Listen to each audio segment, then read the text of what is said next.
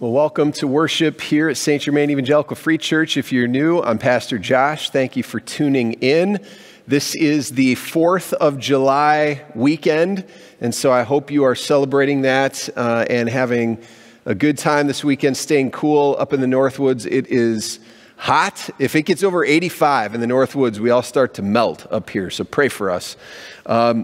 This week is the first weekend in July, and so we're going to be having communion today on communion weekends. If you're watching at home, you can participate just by getting some bread or some crackers and some wine or some juice or even some water and having those elements available. We're going to do that after the sermon, at the end of the sermon today.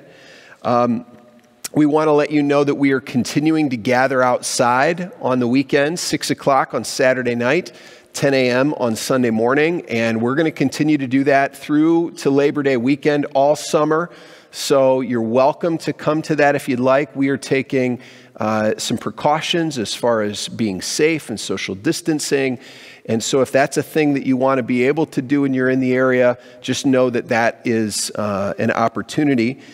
Giving is not, we're not providing a space or a time to do that during our services. And so that's something that you have to intentionally pursue, to worship the Lord through giving your tithes and offerings, either online or through the mail or in person. When you're here, we have these little boxes that you can give. So we are grateful for the way that you continue to give and worship. And today, we just want to gaze at the character of our Lord. And so that's our goal, that He is a promise keeper, our God. It's an awesome thing to realize. And so at the start of our worship service, receive this call to worship from Psalm 117. Praise the Lord, all you nations. Extol Him, all you peoples. For great is His love toward us, and His faithfulness, and the faithfulness of the Lord endures forever. Praise the Lord. Let's worship.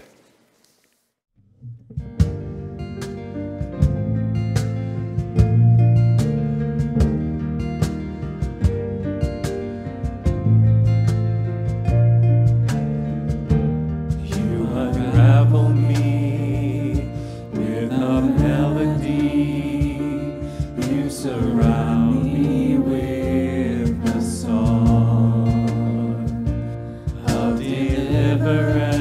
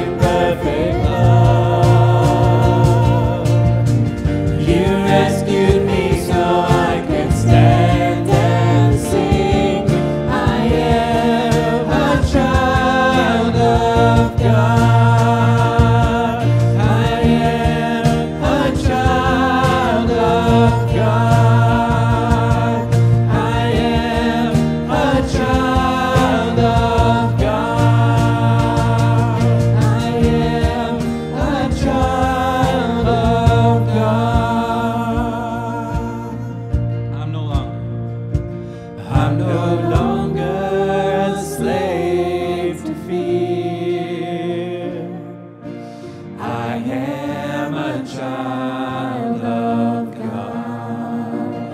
I'm no longer slave to fear. I am a child of God.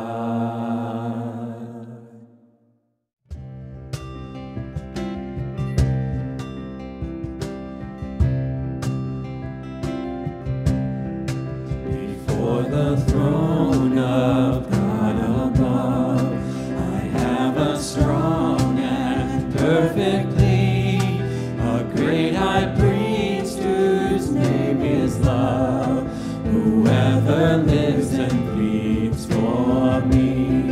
My name is breathed on his head, my name is written on his heart. I know that while in heaven he stands, no tongue can bid me let's depart. No tongue can bid me let's depart. Satan tempts me to despair and tells me of the guilt within.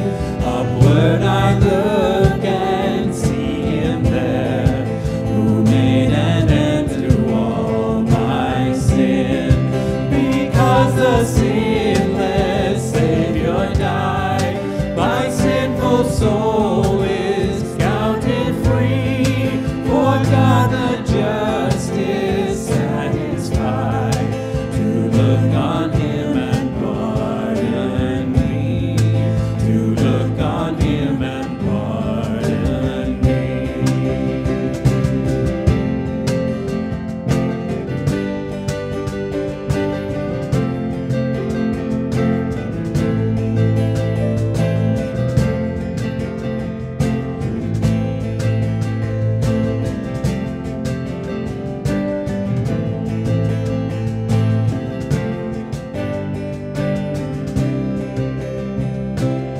Behold him there, the risen Lamb, my perfect, spotless righteousness, the great unchangeable I am, the King of glory and of grace.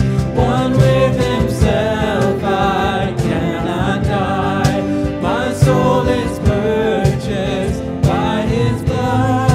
My life is hid with Christ on high, with Christ my Savior and my God, with Christ my Savior and my God.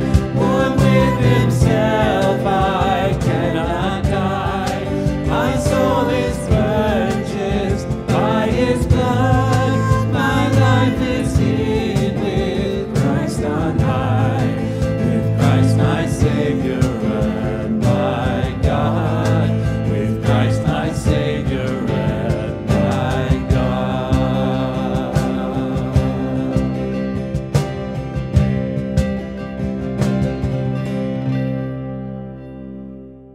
Well, we're going to worship now through time in God's Word. And as we celebrate the 4th of July this weekend, it's fascinating for me to look back at our country's history to the time of the Revolutionary War and to see that our victory, our independence, hinged on a promise. Presently in the life of our country, 244 years after that very first 4th of July, it can kind of look to us like victory was a foregone conclusion, but it wasn't. We almost lost again and again and again. Just look at the history books and the accounts of Bunker Hill and Brooklyn Heights and Trenton. The accounts are harrowing. Arguably, victory for us as a nation was possible in large part because of a strategic bond, a promise between America and France. Initially, it was more of an informal relationship of support with some arms and some gunpowder, but then it became more formal when Benjamin Franklin went to France and, representing America, negotiated the Treaty of Alliance in 1778. And then it became more personal as they sent more than just equipment. France sent men. France ultimately fulfilled their promise in person. The story of French General Rochambeau arriving with more than 5,000 troops is stirring. General Rochambeau didn't speak any English. General Washington didn't speak any French, but they clicked and they formed an effective team. And together they marched south to the siege of Yorktown and the ultimate surrender of British General Cornwallis in 1781. It was the fulfillment of a sequence of promises over years of working together. In the end, victory was only possible because of an alliance, a treaty, because of promises fulfilled between America and France. So with that as our backdrop today, I want to look at a different kind of alliance, one between God and his people. The Bible calls this a covenant. And like our country, there was not just one, but there was a sequence of them. Throughout the story of Scripture, the accounts of these covenants are stirring. You could even argue they form the unifying thread of God's saving action through the Bible. And so today we're just going to look at how God is a covenant maker. We're in the beginning of a sermon series where we're looking at the different character traits of God and considering how that is an encouragement to us, how even his character can be reflected in the way that we live. And so today we're going to consider how God is a covenant maker. He's a promise keeper. And the bottom line for us today in the end is that victory is only possible in our lives because of an alliance, because of a promise, because of a covenant between God and his people. He made it. We broke it repeatedly, but he renewed it again and again and again. Thank the Lord, he is a covenant maker and a promise keeper. That's our focus. So pray with me, and then we're going to get going. Heavenly Father, as we consider who you are today and this weekend, on this 4th of July weekend, when we look back to and remember, as we remember the Revolutionary War, I just pray that you would help us to see the kind of spiritual battle we may be in, where your character makes all the difference in our lives, and help us to once again surrender to you. Help the scales to fall off our eyes. Help us to see you as clearly as we ever have before. May the words of my mouth and the meditation of all of our hearts be pleasing and acceptable to you, O Lord, our rock and our Redeemer. In Jesus' name we pray. Amen. Our victory and independence as a nation hinged on a promise fulfilled between America and France. So it is in our faith journeys. Our forgiveness and our transformation hinge on a promise fulfilled in Jesus. And what I want to do is just trace the sequence of 5 promises, 5 covenants between God and a number of representative individuals in Scripture that were ultimately fulfilled in Jesus. It means that I'm going to read briefly from primarily 5 different places in Scripture. It's going to be a brief review, but 5 covenants today. The first was with Noah. God made a promise with Noah. The first time the word covenant appears in the Bible is in the story of Noah. Some theologians argue that there are 3 implied covenants prior to this story of Noah: the covenant of redemption, the covenant of works, and the covenant of grace. But the first explicit mention of the word covenant in Scripture is in Genesis 6 and 9, when God promises with Noah. And so before the flood, God commands Noah to make the ark. He gives him directions about the animals. And then in Genesis 6:18, he tells him what he will do after the flood. He says, I will establish my covenant with you. And then after the flood, they come out of the boat. And in Genesis 9, God speaks. Listen to the actual words of this promise. Then God said to Noah and to his sons with him, I now establish my covenant with you and with your descendants after you, and with every living creature that was with you, the birds, the livestock, and all the wild animals, all those that came out of the ark with you, every living creature on earth. I establish my covenant with you. Never again will all life be destroyed by the waters of a flood. Never again will there be a flood to destroy the earth. And God said, this is the sign of the covenant I am making between me and you and every living creature with you, a covenant for all generations to come. I have set my rainbow in the clouds, and it will be the sign of the covenant between me and the earth. Whenever I bring clouds over the earth and the rainbow appears in the clouds, I will remember my covenant between me and you and all living creatures of every kind. Never again will the waters become a flood to destroy all life. Whenever the rainbow appears in the clouds, I will see it and remember the everlasting covenant between God and all living creatures of every kind on the earth.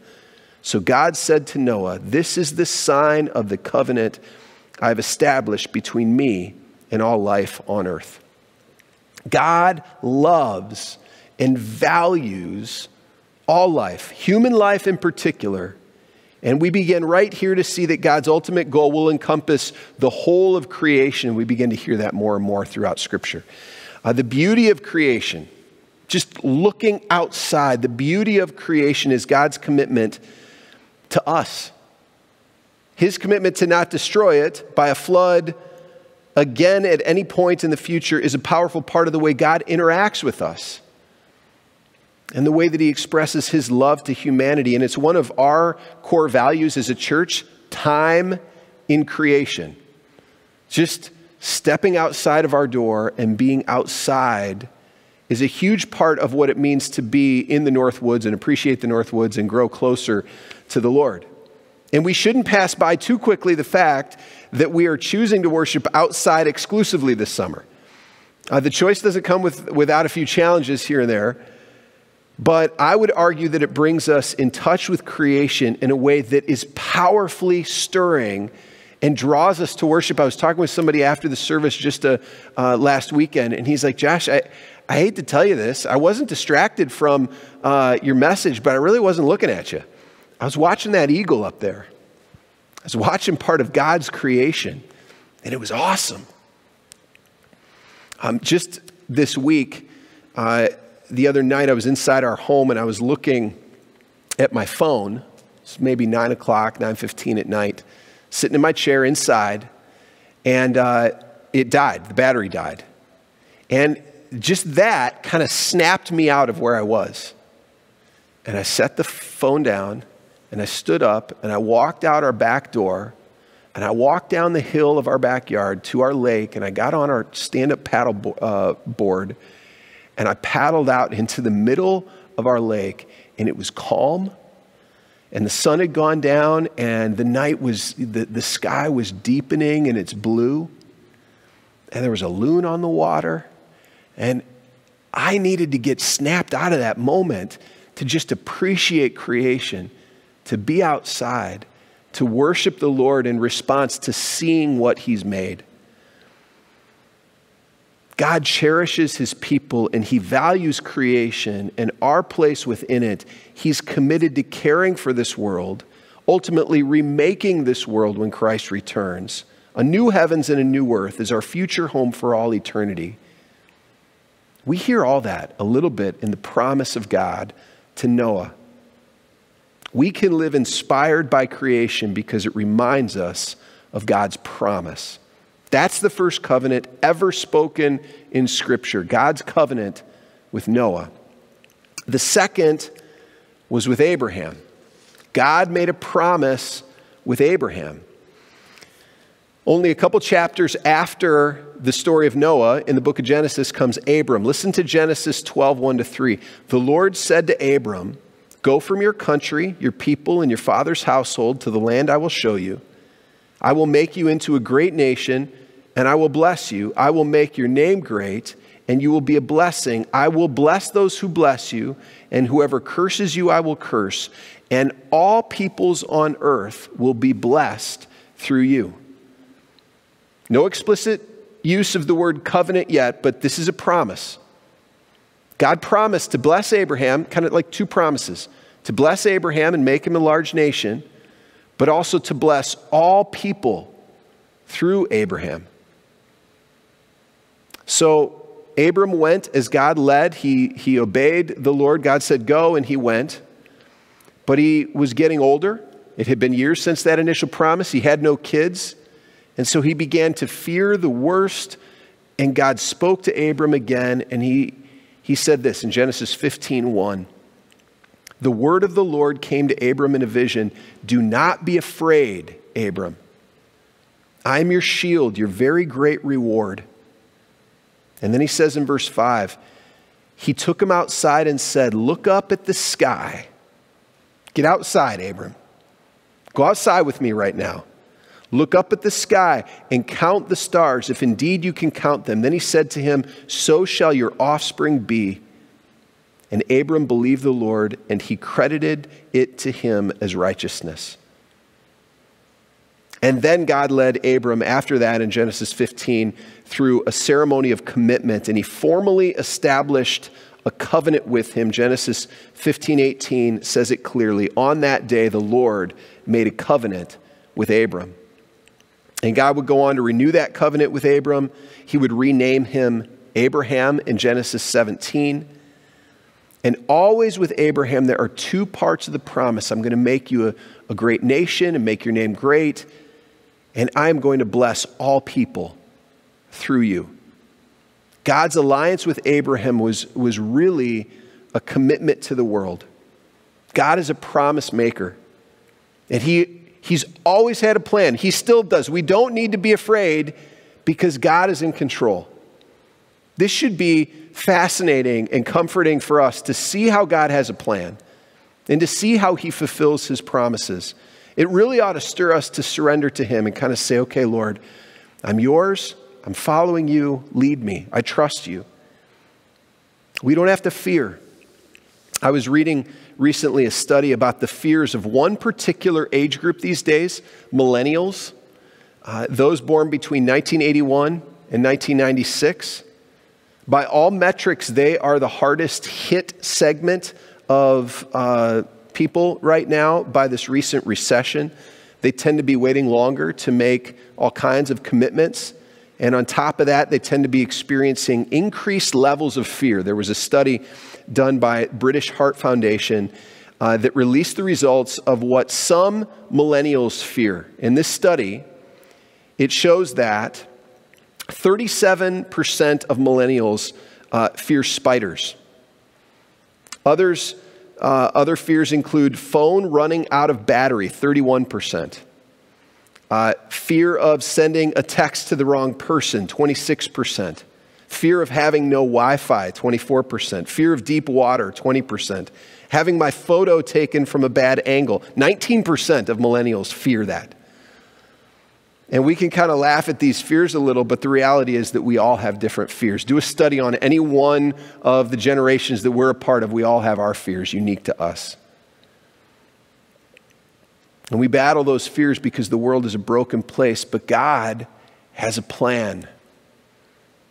God has a plan for everyone, not just for one segment of the world, not just for one people or one nation. He made a promise to Abraham to make him a great nation, but to bless all peoples. And God is a fulfiller of promises, which means we can live with confidence, unafraid of the unknown, because God is a fulfiller of promises. He has a plan. That's the second covenant, God's covenant with Abraham. The third was with Moses. God made a promise with Moses. Israel had grown into a nation like God promised, but they were enslaved as foreigners in Egypt. Through Moses, God liberated the people from that oppression. And then on Mount Sinai, God met with Moses, who represented his people, and God formed an alliance with his people. That's when God established this next covenant. Exodus 34, 4 through 11. So Moses went up Mount Sinai early in the morning as the Lord had commanded him, and he carried the 2 stone tablets in his hands. Then the Lord came down in the cloud and stood there with him and proclaimed his name, the Lord. And he passed in front of Moses, proclaiming, the Lord, the compassionate and gracious God, slow to anger, abounding in love and faithfulness, maintaining love to thousands, and forgiving wickedness, rebellion, and sin. Yet he does not leave the guilty unpunished. He punishes the children and their children for the sin of the parents to the third and fourth generation. Moses bowed to the ground and at once worshiped. Lord, he said, if I have found favor in your eyes, then let the Lord go with us. Although this is a stiff-necked people, forgive our wickedness and our sin and take us as your inheritance. Then the Lord said, I am making a covenant with you. Before all your people, I will do wonders never before done in any nation in all the world. The people you live among will see how awesome is the work that I, the Lord, will do for you. Obey what I command you today. I will drive out before you the Amorites, Canaanites, Hittites, Perizzites, Hivites, and Jebusites. And then in verses 27 and 28, it goes on. Then the Lord said to Moses, write down these words, for in accordance with these words, I have made a covenant with you and with Israel. Moses was there with the Lord 40 days and 40 nights without eating bread or drinking water, and he wrote on the tablets the words of the covenant. God made a covenant through Moses that Israel would be a treasured possession, a kingdom of priests, a holy nation, that God would do miraculous and amazing things through this nation. Israel's requirement was simply to submit. It was to adhere to the commands that were given them at Mount Sinai. Then Israel would be unique among other nations. They would reflect God's goodness and his direction to the people in the world around them. This was more than just the Ten Commandments. It includes the Ten Commandments, but it's more than just the Ten Commandments. This is the whole sacrificial system. This is all the regulations in Exodus, Leviticus, Numbers, and Deuteronomy. It was the beginning of people realizing in HD clarity that they needed forgiveness from God for their sin. They would fall and fail again and again and again. And there would be judgment, but there would also be grace. God would renew his covenant again and again and again. God made a promise that involved his people remembering and responding and obeying. I have this ring that I got when Wendy and I were in Israel just this last summer. And it has the first line of a Hebrew scripture on it, the Shema. Shema Yisrael, Adonai Eloheinu, Adonai Ehad. It means, hear, O Israel, the Lord our God, the Lord is one. And it's the beginning of a prayer that followers of the Lord have prayed for centuries, for millennia. And it reminds me, kind of when I hear that one line on this ring, and I look at it on a regular basis, kind of in that one line is the culmination of our call to be distinct as we follow God. That we're to share that life with our children and to walk with them through life together and to pass on what God has given us. We're to never forget the way God stepped into history, loved us, forgave us, made promises with us again and again and again to be with us. The verse on this ring comes from the stipulations of the covenant that that God enacted with Moses when Moses was the representative of the people. That those people would be a kingdom of priests to the world, living out a relationship with God. We are called to live in obedience to God's commands because God's promise is good. That's the third covenant. The fourth was with David. So we got Noah, Abraham, Moses, and now David. God made a promise with David. Generations and generations after Moses, the shepherd boy David fulfilled prophecies by becoming Israel's king. And near the end of his life, after building himself a grand castle, he wanted to build God a temple, which was nice of David, but God responded by saying, "No, thank you. Your son Solomon is going to do that for me after you've died. What I want to do with you, David, is to make a promise with you about something bigger than a physical building." Listen to 1 Chronicles 7, 10 to 14. This is God talking to David. "I declare to you that the Lord will build a house for you. When your days are over and you go to be with your ancestors, I will raise up your offspring to succeed you, one of your own sons, and I will establish his kingdom. He is the one who will build a house for me, and I will establish his throne forever.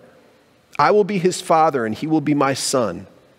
I will never take my love away from him as I took it away from your predecessor. I will set him over my house and my kingdom forever. His throne will be established forever." And although the word covenant is not mentioned specifically here in 1 Chronicles 7, 10 to 14, we know this is a covenant because later that's what God himself calls it when he spoke with Solomon in 2 Chronicles 7. "As for you, if you walk before me faithfully as David your father did, and do all I command and observe my decrees and laws, I will establish your royal throne as I covenanted with David your father when I said, 'You shall never fail to have a successor to rule over Israel.'" And here's the thing about these promises. They point beyond themselves to more. Like we can hear in the promise from God to David, when David says, "I want to build you a house, God," and he says, "No, David, but I will build you a house." When we hear that promise of God to David, we hear more than just physically what will happen. We hear in it physically what will happen, like David's son Solomon will build the temple, and that's what happened. But we also hear something greater than that there's going to be a descendant of David that will reign forever. It points beyond David. It points beyond Solomon. It points to Jesus. It points to more. Like God is the best parent in the world, and there's a gift to come, and he's giving us hints along the way. Growing up, my dad and mom loved Christmas and giving gifts. It's hard for us to imagine Christmas right now because it's so hot out, but it will be here eventually. Growing up, they loved Christmas and giving gifts. Everyone has a different way that they express love. Some express love through words, some through time, some through actions, some through touch, some through gifts. And my folks just loved to give us gifts at Christmas, and they would have fun dropping us hints the days and the weeks before Christmas, leading up to the day. And then only later when we opened the presents did we realize and kind of look back that they were pointing ahead to a future joy all along. In all of these covenants in Scripture, God has been pointing ahead to a future joy, to Christ. And we can hear it more and more clearly with each successive promise. It's the kind of thing that we don't fully realize as clearly when we first come to know Christ, when we first surrender our lives to Christ and we're walking with Christ. These kinds of arrows pointing forward in the Old Testament are a little bit lost on us. But we read Scripture and we grow in our walk with the Lord and we mature a little bit more and we realize a little bit more fully that God has been dropping hints with us all along. I mean, from Genesis all the way through Noah and Abraham and Moses and David, all pointing ahead. There's more to come, God is saying. We can always live with hope because God's promises always point to more. That's the fourth covenant. The last one, the fifth covenant that we're going to look at today, is a new covenant through Christ. God fulfilled all his previous promises in Jesus. After falling again and again as a people to follow God's ways, failing over and over and over again, Israel was defeated and they were taken into exile. And Jeremiah was a prophet during that time, during their years of exile. He was known as the weeping prophet because it was just a time of grief and sorrow. And within that time, there is, however, this look forward to a new covenant. And Jeremiah mentions that in Jeremiah 31:31. The days are coming, declares the Lord, this Jeremiah 31:31, when I will make a new covenant with the people of Israel and with the people of Judah. It will not be like the covenant I made with their ancestors when I took them by the hand to lead them out of Egypt, because they broke my covenant, though I was a husband to them, declares the Lord. This is the covenant I will make with the people of Israel. After that time, declares the Lord, I will put my law in their minds and write it on their hearts. I will be their God, and they will be my people. This is just one place where this is promised, that there will be a new covenant and that the Messiah will be the person that this new covenant will come through. Messiah in Hebrew means the promised one. This promised one will change the way this works from writing it on stone or on paper to it being written on our hearts. Hearts that will be changed as if from hearts of stone to hearts of flesh. And so for years, God's people waited and they struggled and they dealt with the consequences of their sin, but they were looking for the Messiah. And then finally, Jesus comes. And we celebrate his arrival every Christmas. And this last Christmas, we read from Matthew 1:1 about the genealogy of Jesus. Matthew 1:1 says, this is the genealogy of Jesus, the Messiah, the son of David, the son of Abraham. And we realize that Jesus is the fulfillment of all the promises of God. 2 Corinthians 1:20 says, for no matter how many promises God has made, they are yes in Christ. That's the whole story of the New Testament. In fact, the New Testament can be called the New Covenant. We say the Old Testament and the New Testament, but we could translate it as well as the Old Covenant and the New Covenant. According to the Gospels and the New Testament letters, the New Covenant was confirmed through Jesus' death. In the very first ever Lord's Supper, Jesus points to the forgiveness promised in Jeremiah. And he alludes to the blood of the Passover lamb that was part of the covenant with Moses. This is a massive part of growing our walk with God, just seeing how God makes promises. We are in a world today of promise breakers. Our Lord is a promise keeper, and we can reflect that in the way that we live, and seeing it just, it brings awe for us as we worship the Lord.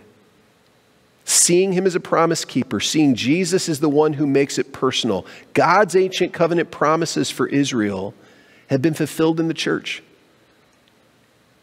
And yet there is even more to come when all things are made right in the end.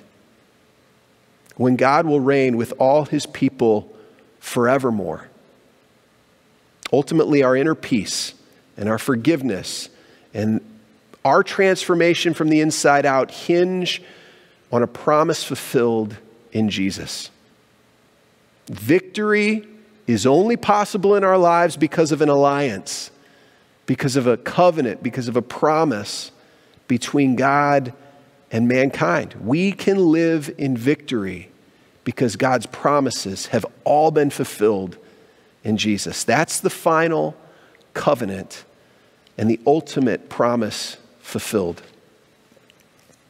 5 covenants, 5 pivotal promises fulfilled. Noah, Abraham, Moses, David, Jesus. On this 4th of July, We can look back and we can kind of acknowledge that our victory and our independence as a nation hinged on a sequence of promises that began with the Declaration of Independence. That was a promise made in Philadelphia in 1776. And then there was a treaty that, as a representative, Benjamin Franklin negotiated in France in 1778. And then that was fulfilled in person. And it led to this victory at Yorktown in 1781. Many people died along the way. Defeat was a hair's breadth away again and again and again, more often than we probably know. But we celebrate freedom today in large part because of a number of promises that were kept. And that's all important. It's important to look back and to remember that. I love celebrating that every year at this time, and I think we ought to know our history, and it can be something that we are proud of to an extent. And yet the importance of those promises pale in comparison with the covenants of our God and their fulfillment in Jesus. They pale in comparison. It can be stirring to look back, but they pale in comparison to the covenants that God made with us in Christ. Scripture teaches that we can live inspired by creation, and we're reminded of that with Noah. We can live with confidence. We don't have to be afraid, and we're reminded of that with Abraham. We should live in obedience to God's ways, and we're reminded of that with the covenant that God made with Moses. And we can begin to live with more and more hope as we see the way that God's promise and his covenant with David pointed way beyond just his legacy. And finally, we can live in victory because God's promises have all been fulfilled in Jesus. And so on this weekend of celebrating freedom, may we as Christ followers remember, because our God is a covenant maker, a promise keeper, we can live with eternal freedom and hope. And so today we want to end our time with communion. We want to speak some of the words that Jesus spoke at that very first Lord's Supper and let them mean just a little bit more to us as we've considered the character of our God as a covenant maker. So, worshiping online these days has made communion just a little bit of a challenge. If you would like to participate, feel free to sort of pause and arrange for the elements. That's what we are going to do right now.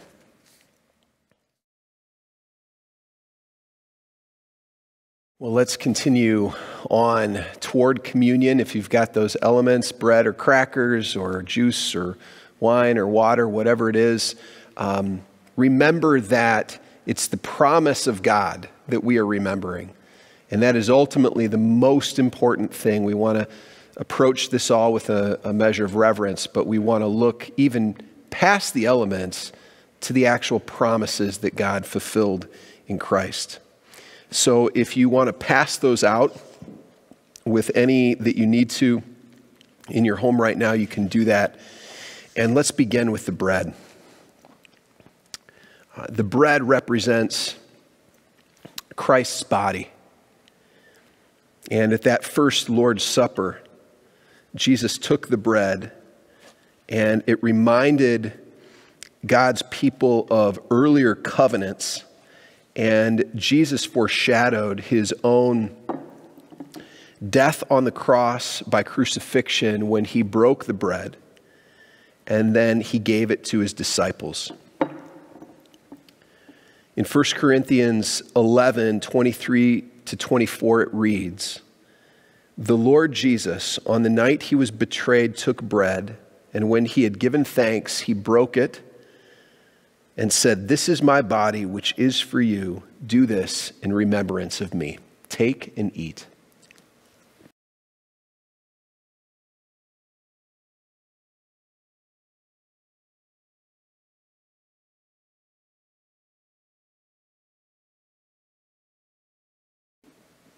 And then Jesus took the cup and he poured the wine. And that also reminded people God's people of earlier covenants. And in 1 Corinthians 11, 25 to 26, it says, "In the same way after supper he took the cup, saying, 'This cup is the new covenant in my blood. Do this whenever you drink it in remembrance of me. For whenever you eat this bread and drink this cup, you proclaim the Lord's death until he comes. Take and drink.'"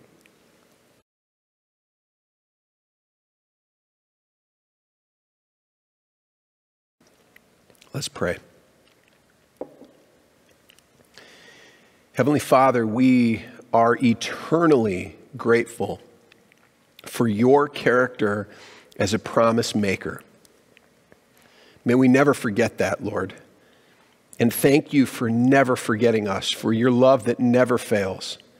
Thank you for coming into this world and entering in. You are not unfamiliar with hurt.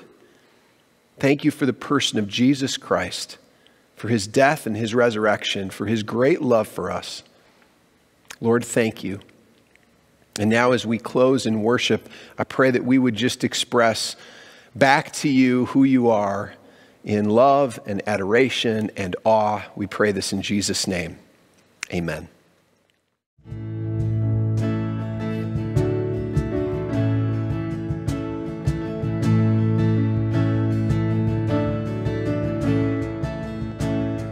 Alone in my sorrow and dead in my sin, lost without hope with no place to begin. Your love made a way to let mercy come in. When death was arrested, my life began. Ash was redeemed, only beauty remains. My orphan heart was given a name. My mourning grew quiet, my feet rose to dance. When death was arrested, my life began. Oh, your grace so free washes over me. You have made me new, now life begins with you. It's your endless love pouring down on us. You have made us new, now life begins with you. Released from my chains, I'm a prisoner no more. My shame was a ransom he faithfully bore. He canceled my debt and he called me his friend. When death was arrested, my life began. Oh, your grace so free washes over me. You have made me new, now life begins with you. It's your endless love pouring down on us. You have made us new, now life begins with you.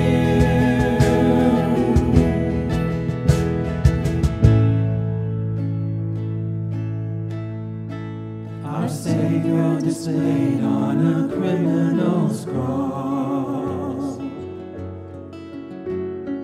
Darkness rejoiced as though heaven had lost. But then Jesus arose with our freedom in hand. That's when death was arrested, my life began. Oh, your grace so free washes over me. You have made me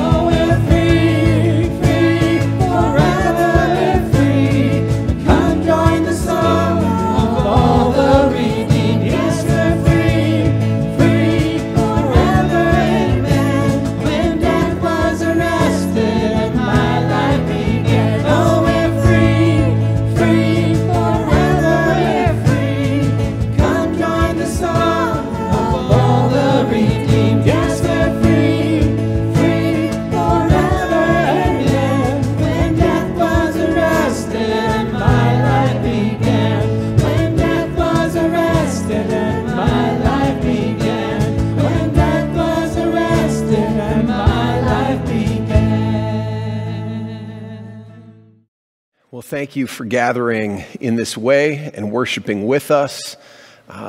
Go into your week trusting the character of our God as a promise maker and a promise keeper, and hear this benediction from 1 Thessalonians 5. May God himself, the God of peace, sanctify you through and through. May your whole spirit, soul, and body be kept blameless at the coming of our Lord Jesus Christ. The one who calls you is faithful, and he will do it. Amen.